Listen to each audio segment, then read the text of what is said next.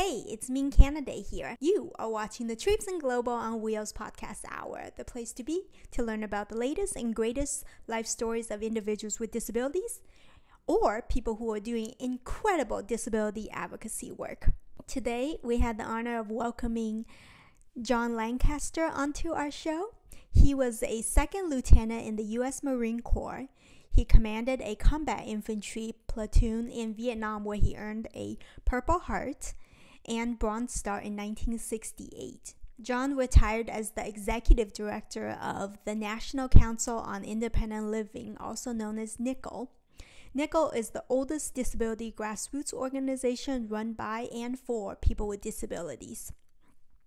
NCIL advances the independent living philosophy and advocates for the full integration and participation of people with disability in society. John also served as the treasurer of the Board of Trustees for Humanity and Inclusion. Additionally, he served as a board of the United States International Council on Disabilities, also known as USICD, as past president. John also served on the board of the Global Universal Design Commission and the Potsdam, New York Humane Society. So a very rich career. John Lancaster, welcome to the Trips and Global on Wheels podcast hour. Thank you very much, Ming. It's a pleasure to be here. Of course. So we're going to kick off with our first question. So I know that you became a paraplegic resulting from a single AK-47 round piercing your lungs and hitting your spinal column while you were serving in Vietnam. And can you share with us the impact your injury has had on your life immediately after it happened? Immediately after it happened? Well, it was, I almost died there in the battlefield, for lack of a better word. I survived, did triage, and spent some time off the coast of Vietnam on a hospital ship, the USS Repose. Was eventually medevaced via Da Nang and Guam and San Francisco and Illinois and over Air Force Base, back to St. Albans Naval Hospital on Long Island, and did initial healing and rehab there for about 3 months.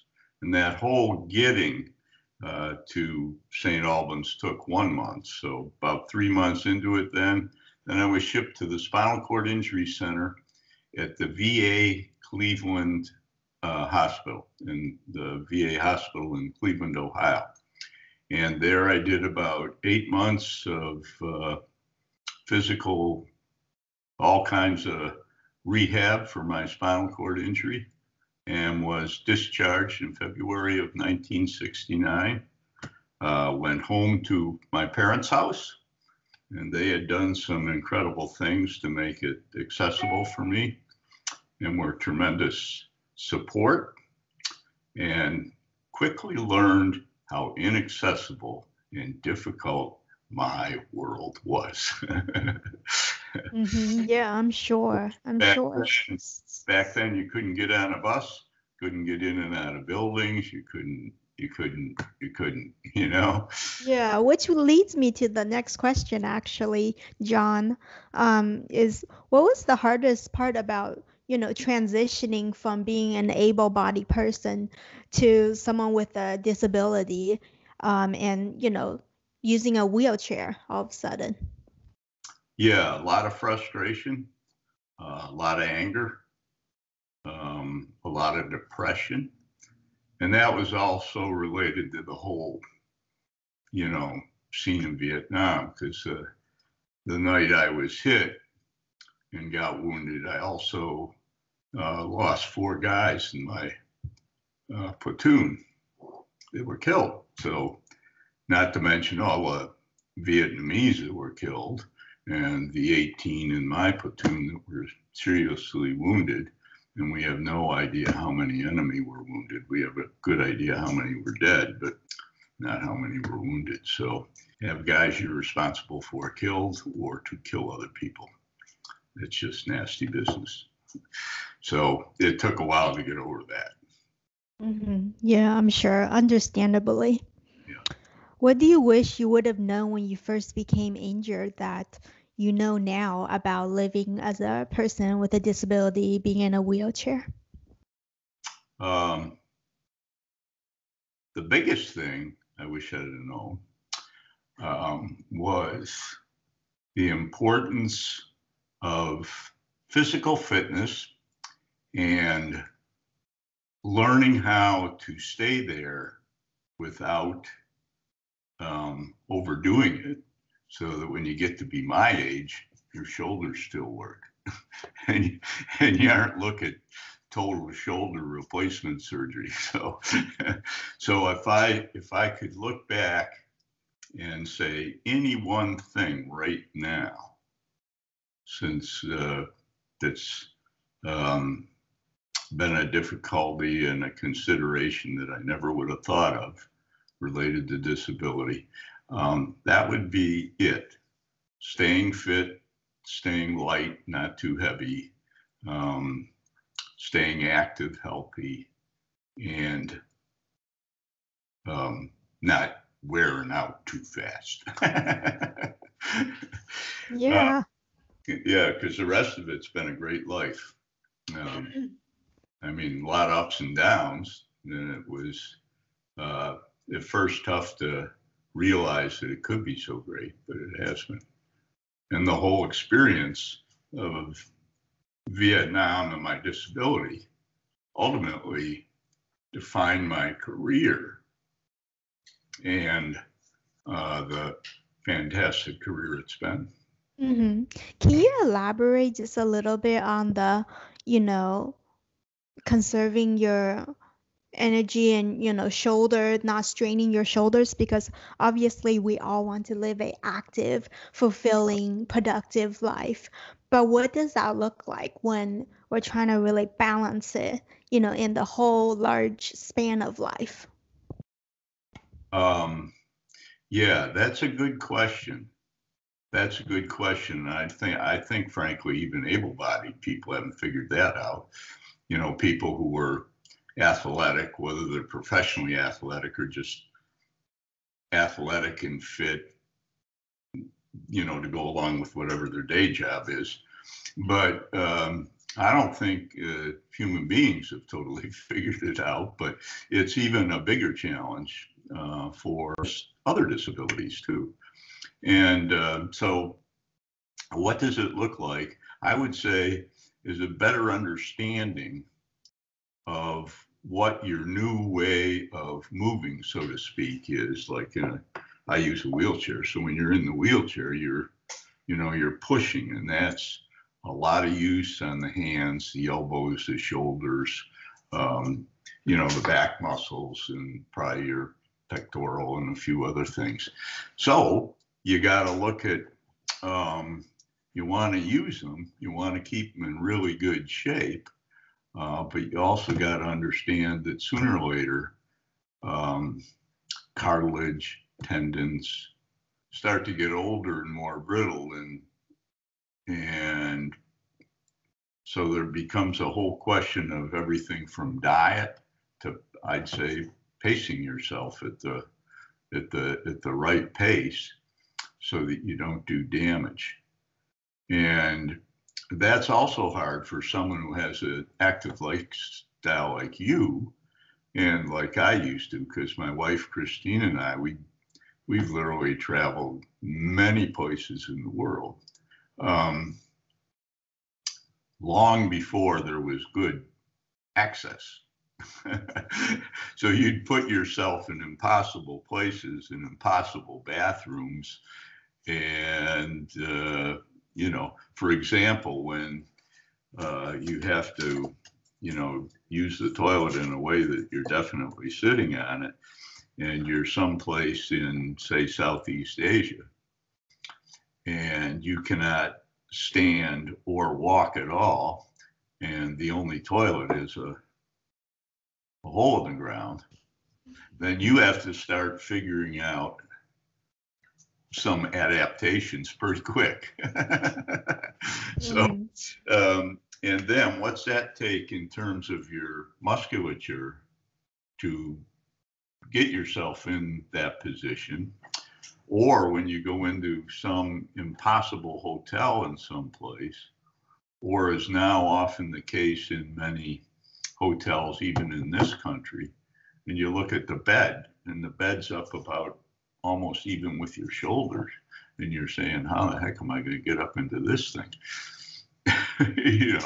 So you start to use your muscles in a way that might be putting undue strain on them to make do in the situation you're in, and can even do damage, especially if your tendons and ligaments and things are starting to get brittle or suppleness. So. Yeah, definitely great points in terms of, I found myself in some horrendous toilets and as you probably have as well, having traveled as much as you have. So moving on to disability advocacy now, you've devoted your whole life to this. I got a chuckle out of this when you were, as you were clerking for the Board of Veterans Appeals in the beginning of your career, and you were recollected in one article. You said, one day Judy Heumann and Jim May came down the long gray hallway.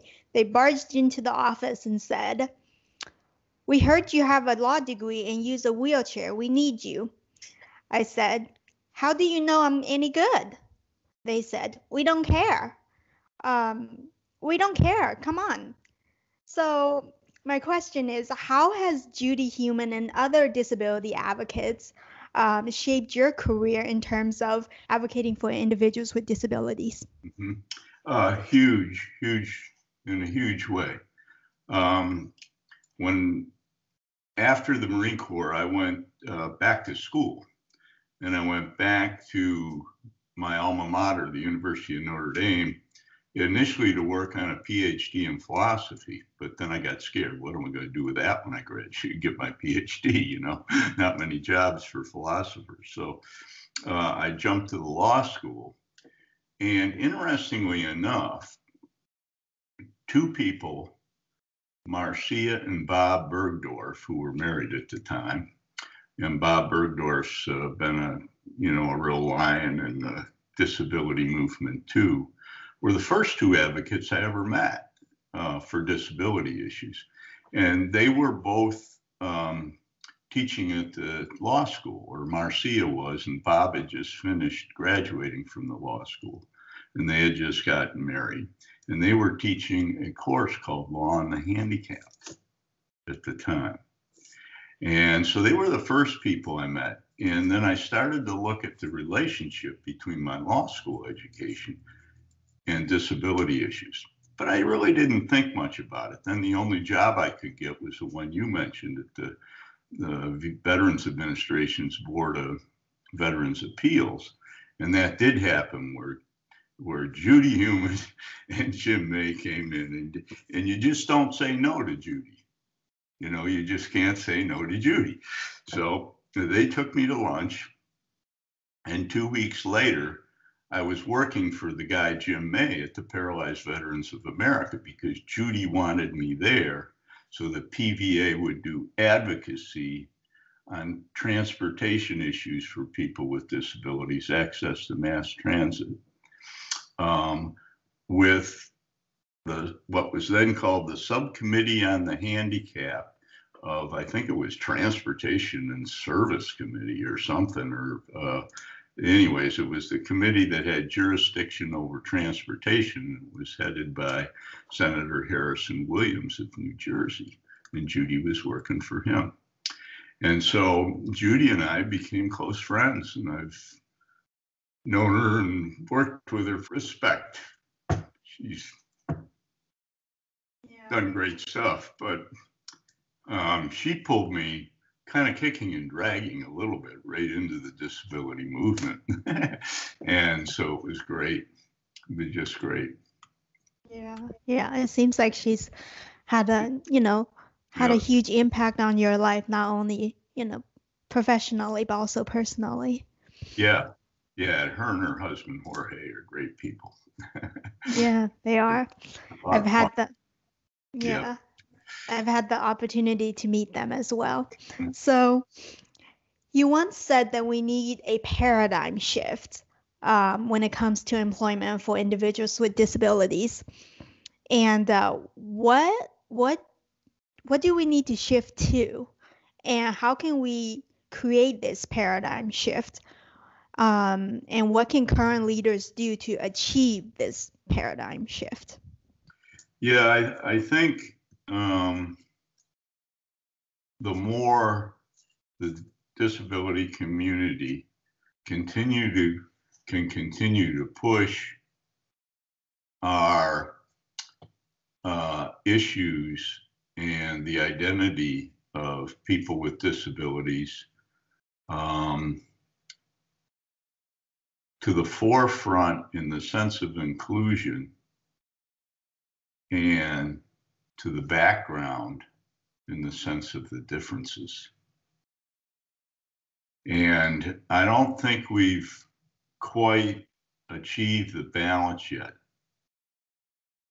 because we haven't been able to educate the public that so that the public really gets it and accepts it, that affirmative action supports accommodations, accessibility. These are all about inclusion and equaling or at least balancing out a little bit the playing field of being in life and participating and contributing.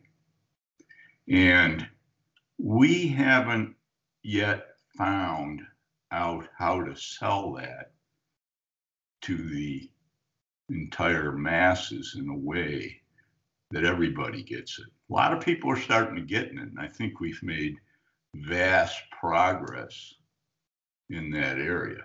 And I think that the more we stay in communication with and working with other civil rights efforts, whether it's the women's movement or African Americans, Hispanics, Asians, LBGQ,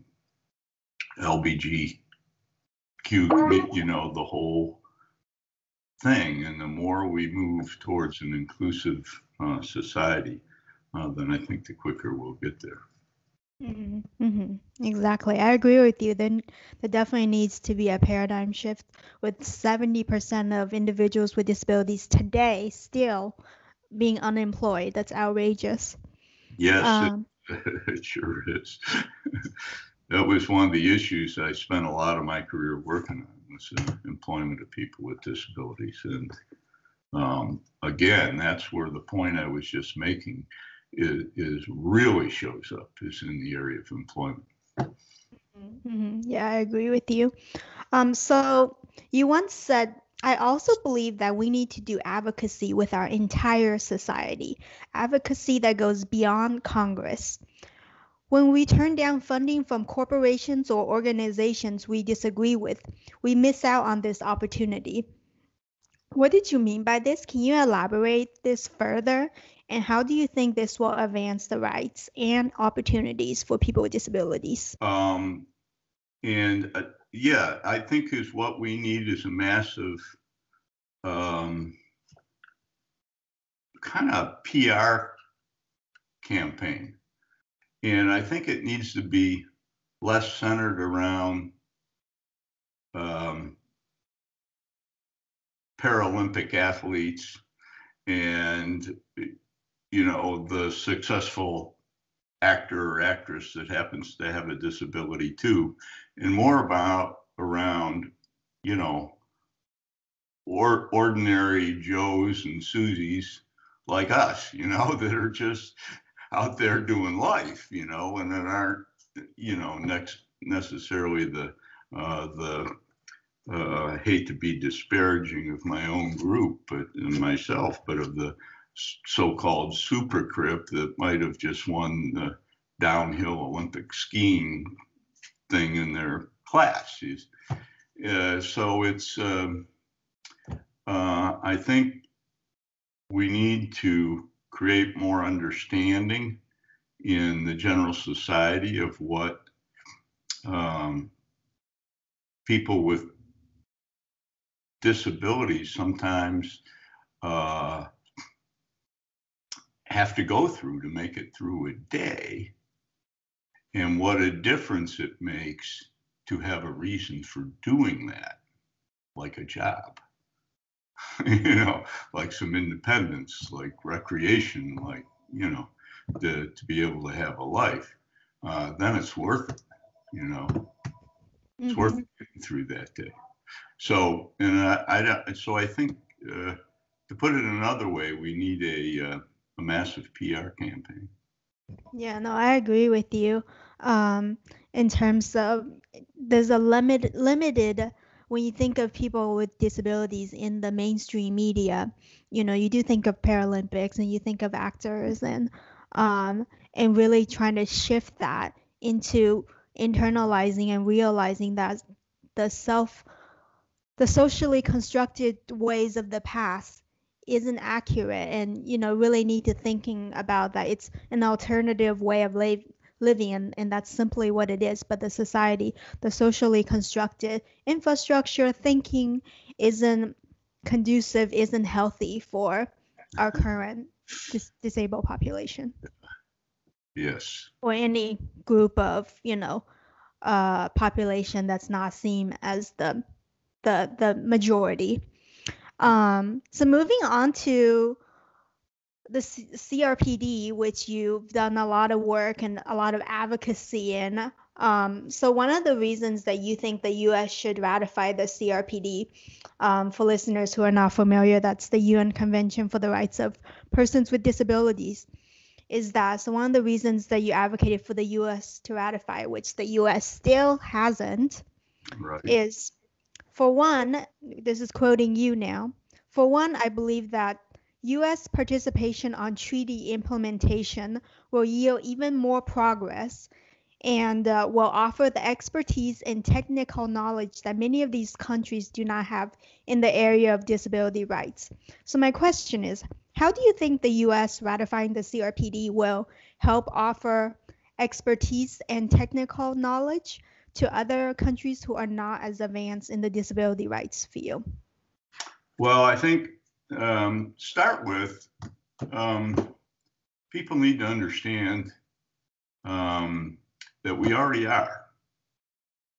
But I don't think it extends again into the mainstream. USAID and State Department have done some good things in terms of providing that level of assistance to people with disabilities. They fund a lot of good programs. A board that I used to be on of HI, it used to be called Handicap International. Now it's called Humanity and Inclusion. And HI, for example, gets USAID support and Western European support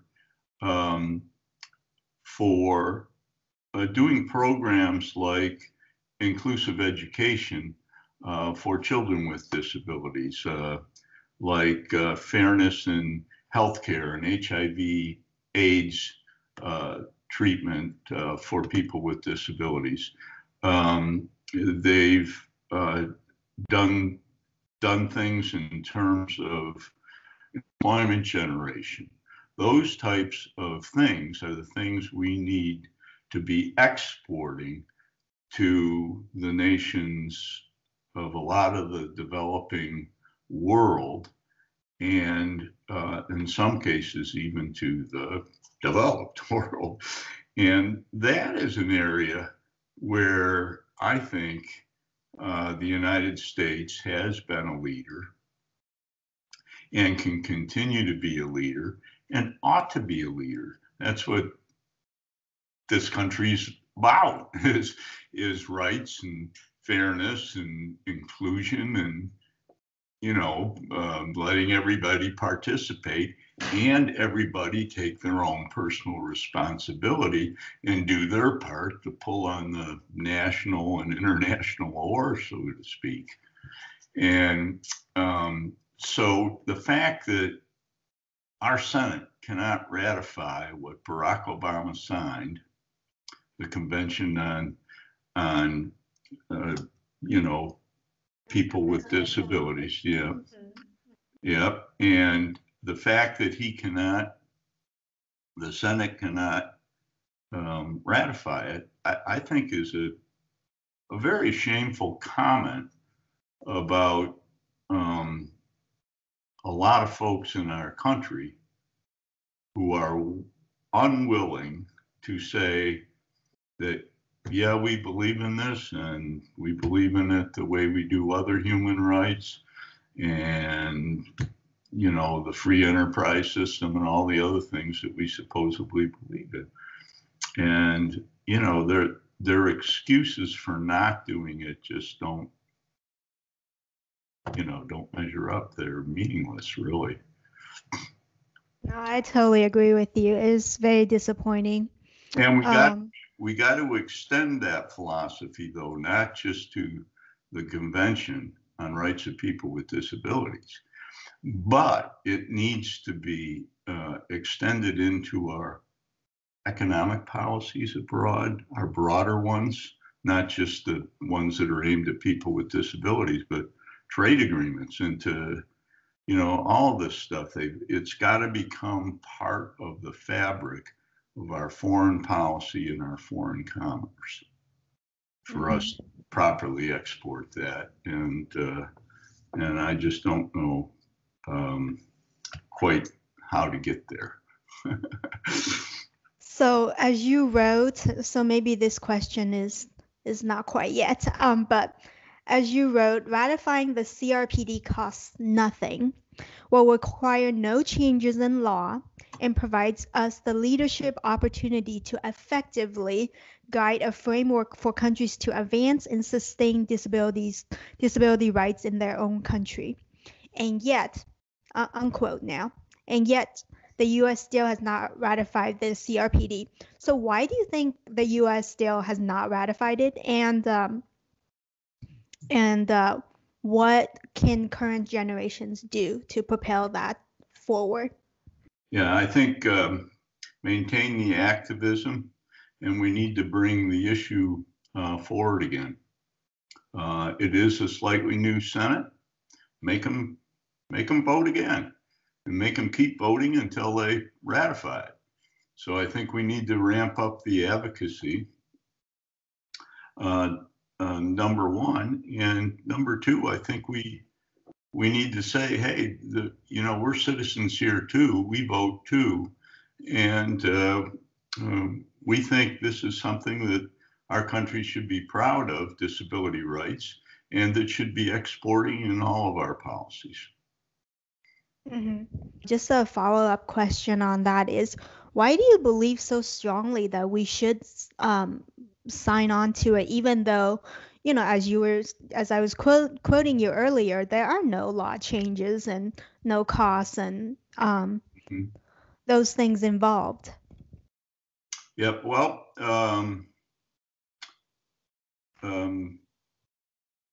because number one, I don't think we're a selfish nation, and we've got some good things going here. But believe me, started here would be a better word. We're far from done. We've got a long way to go ourselves, but we have so much we can teach other parts of the world too. And why be selfish? Number one, it's like Buckminster Fuller used to say, we live on spaceship Earth, and everybody down here is crew. And so it's like, people gotta start participating, and to participate, you have to make some accommodations. You have to do some accessibility. You have to do some education. You have to make sure people have economic opportunity. And that's what I like to think this country's been about. And why we shouldn't be promoting that is beyond me. So I don't know what to say other than that. Yeah, no, it is. I definitely understand its importance, and I think you're right, putting it up to a vote again and, bringing it up again. Hopefully, the results will be different given the change in mindset.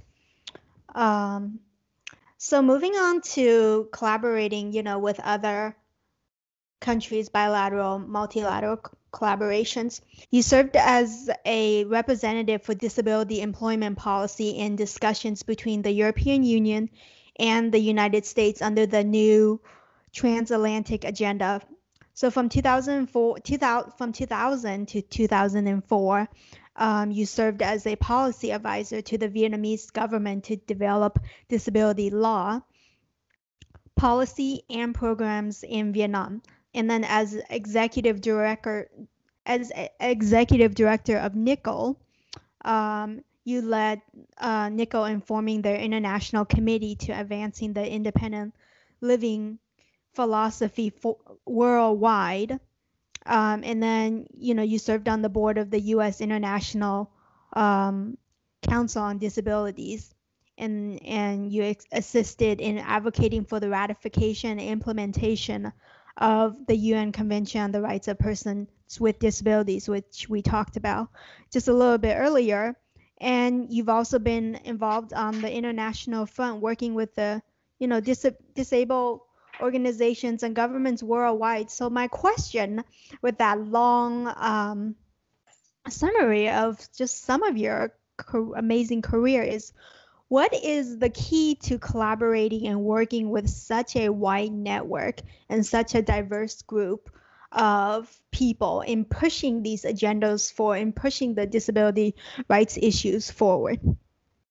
I think the main thing for me is communication. Number one, being a really good listener and observer, and seeing what the situation and the concerns are of the other folks involved, and whether you're pushing an agenda and having to do some advocacy, or whether you're coming to a meeting of the minds with, say, another group of disabled people in, for example, Vietnam, which you mentioned. And when I was over there working with the government, interestingly enough, I was on I was being paid through a USAID grant by a US nonprofit called Vietnam Assistance for the Handicap, was her name, VNAH.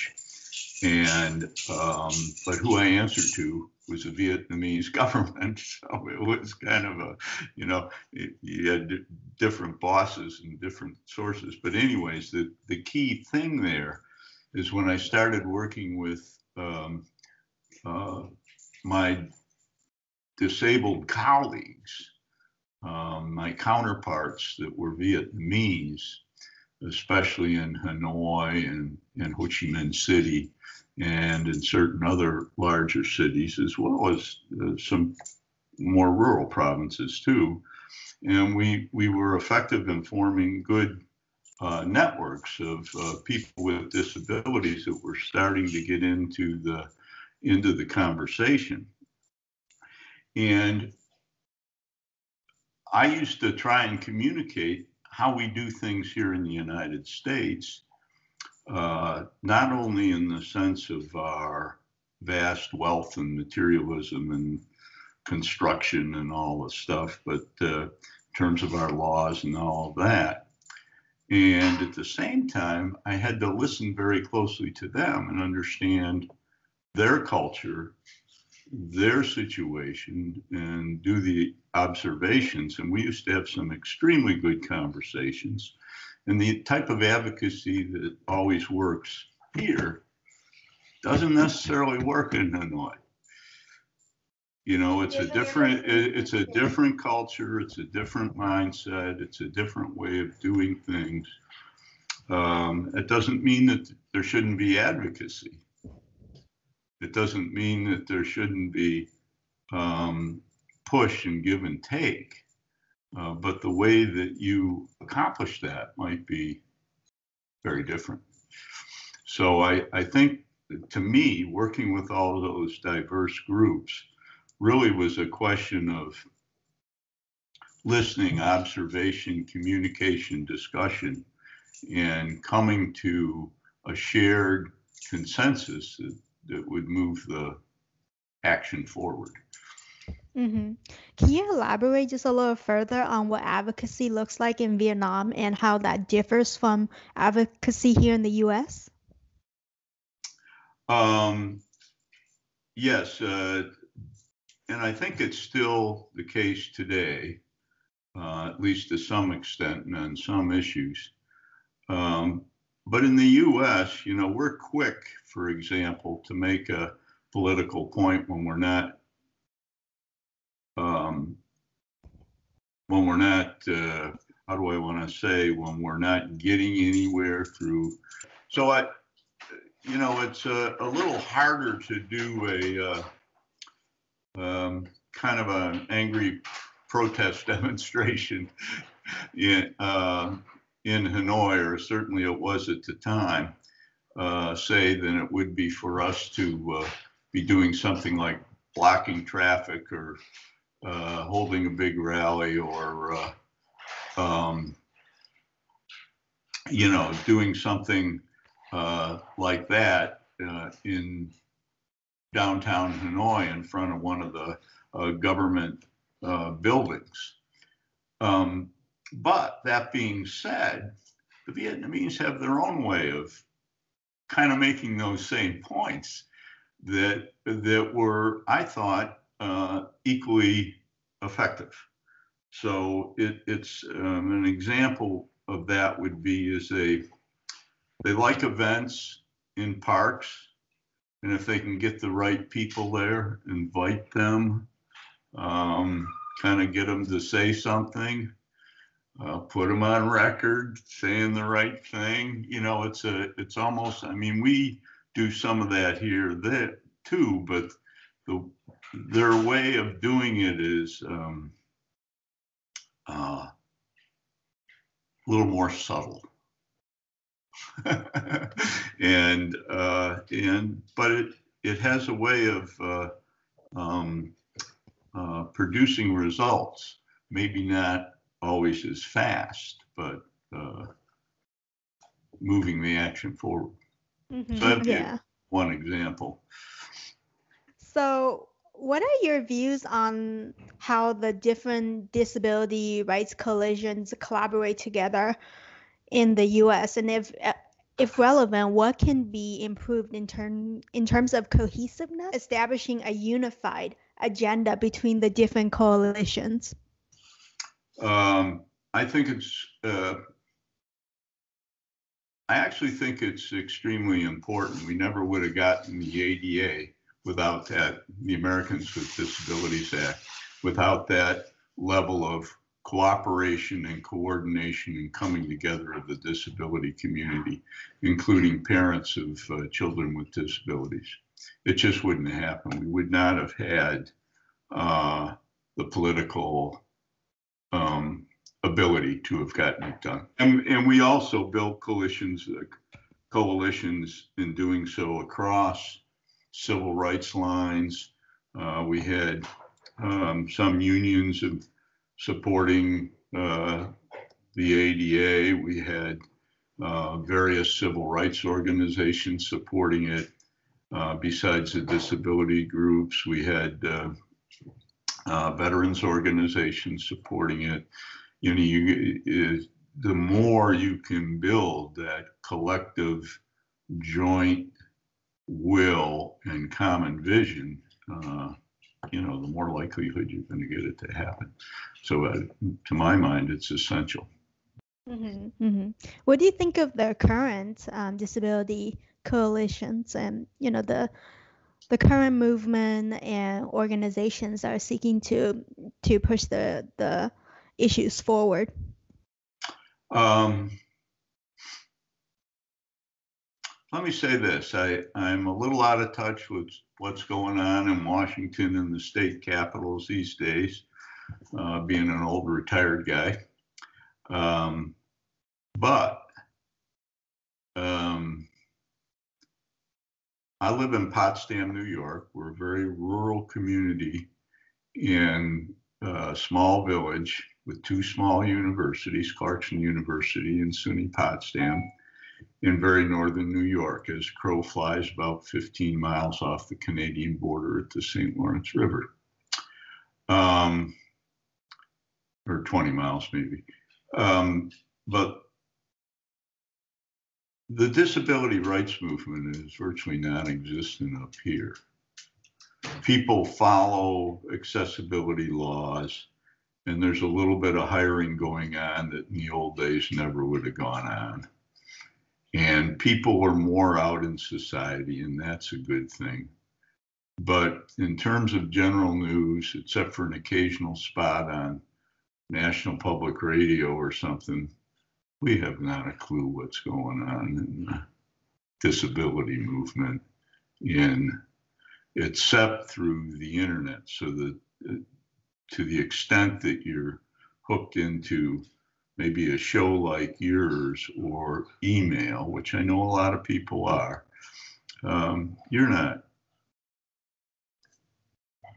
you're just not that. I don't think the movement has gotten to the point so that in most cases, when their representative is home at vacation time, or when they take a recess, or when their senator is visiting their area up there, that they're up there in the crowd at a town hall, raising their hand and asking, what are you doing about ratifying the Convention on the Rights of People with Disabilities?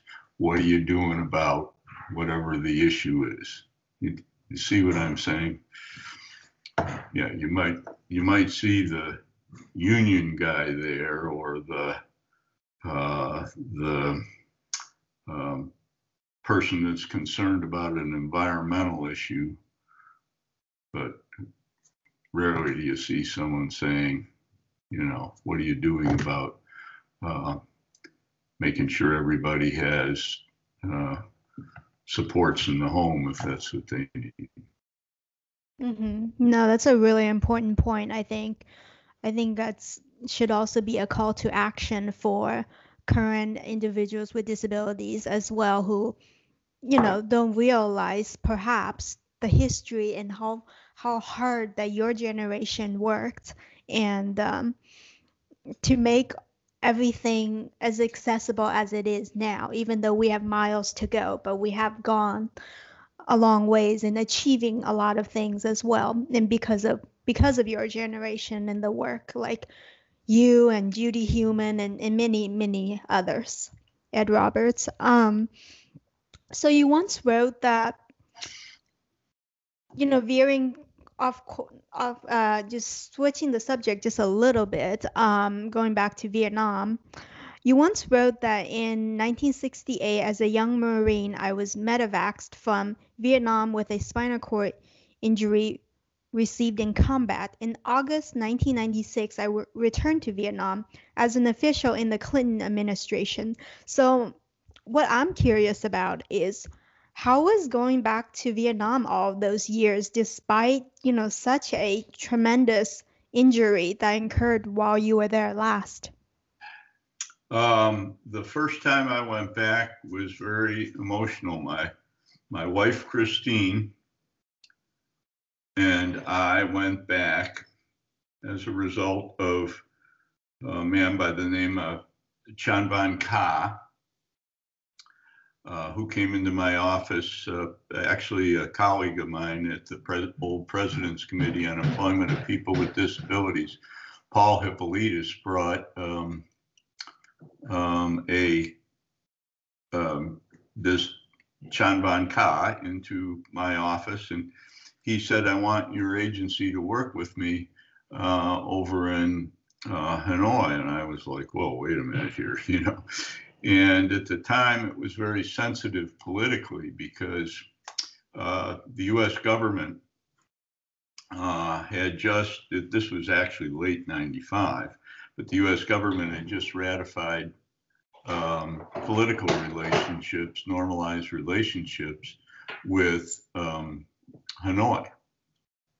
An amazing journey for me because Vietnam, kind of the word and the meaning to me changed from a war to a culture, a people, a great nation, a lot of friends, a job, and it no longer was about the war.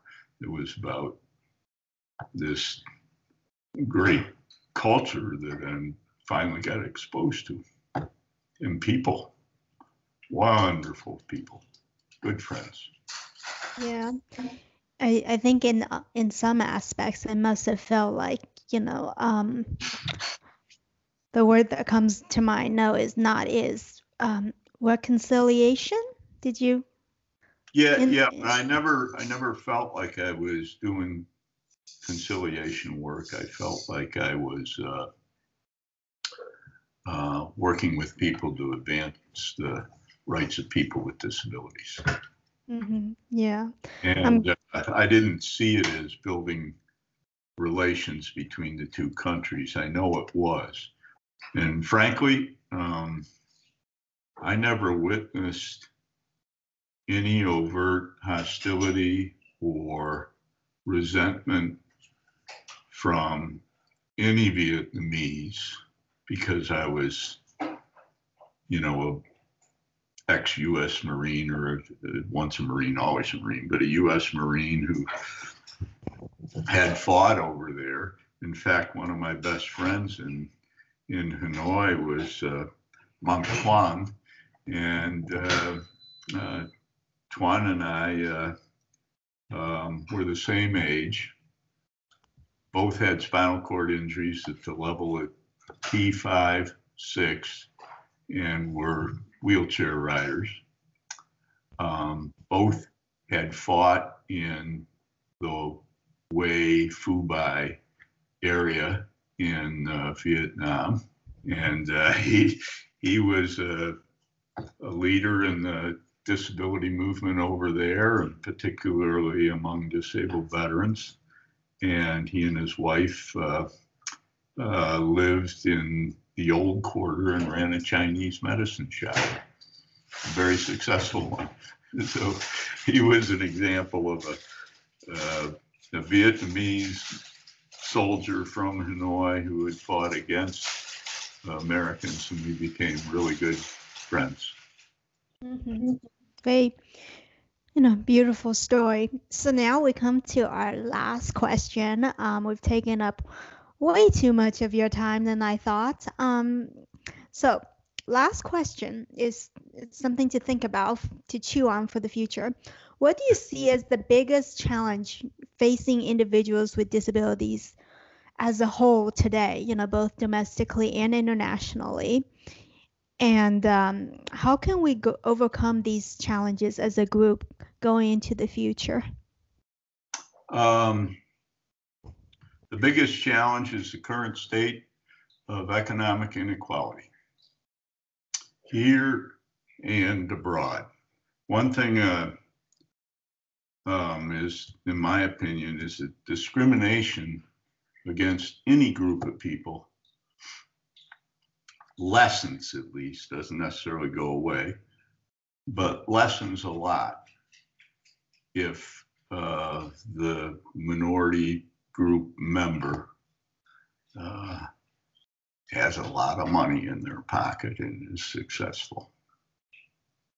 And people with disabilities, except on rare occasions, are not going to get to that level unless we have true economic equality and the ability to get decent jobs and to work our way up in the economic ladder, so to speak, and to share in the opportunities that are available when you have resources, financial resources, the ability to travel, the ability to go get further education and learn something new, to learn about art, to participate in sports, to do a variety of things.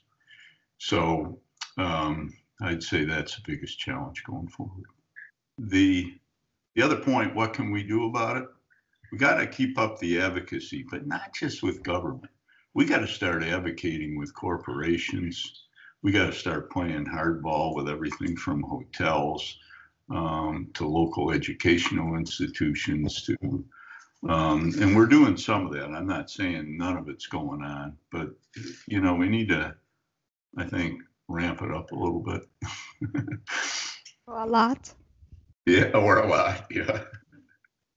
Yeah, no, I agree with you. And as I was saying earlier, I think, your advice, your practical advice, and your very, because you're talking about observations earlier and just observing the realities of life and, how powerful having that economic freedom could be, rather that be pushing an issue forward or just, personal independence. It's all very important and a reality that we need to internalize and then do something about that after we internalize it. And despite the barriers that are in front of us. Thank you so much, John, for coming on to the Trips and Global on Wheels podcast hour. We've had such a rich conversation with you today, so thank you. Thank you, Ming, and it's been a pleasure to be with you and to do this interview. Thank you. Now, John and I would love to hear from you. What is a place that you have gone back to, but you had sad or tragic memories of in the past and have reconciliated with in the present? Did you like this video? If so, please share with your friends and follow us on social media. Additionally, please subscribe to our email list where the best conversations happen. Keep learning new perspectives. Keep being inclusive because it will make the world a better place for you and everyone else. Thank you so much for watching today, and I'll catch you on another episode of the Trips and Global on Wheels podcast hour. Bye-bye.